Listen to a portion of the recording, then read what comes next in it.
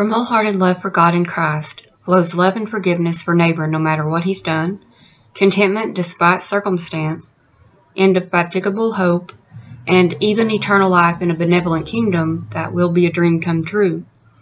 Feelings and people are mercurial, so having a rock of truth and love upon which one can assuredly depend is essential if one wants peace and veracity. God through Christ must be where we build our relationships, and how we endure the days and nights is our primary focus and our guiding lights. Otherwise, dysfunction and chaos are inevitable. People are actually romanticizing darkness, dysfunction, and disobedience. Appreciation and love for God is demonstrated in sincere worship and obedience.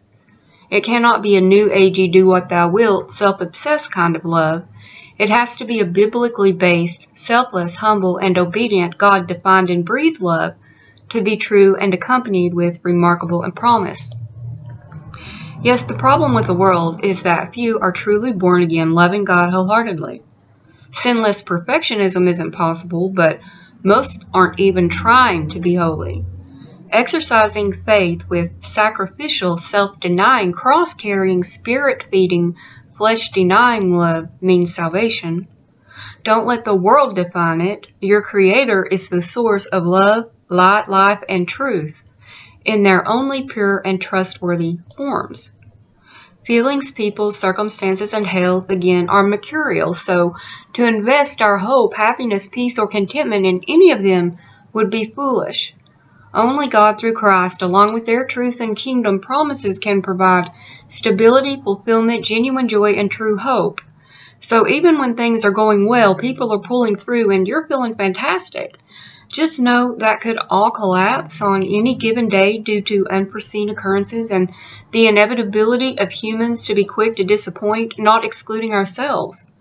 This is when our focus needs to jump to or remain on things unseen and the Creator's gifts, love, and promises.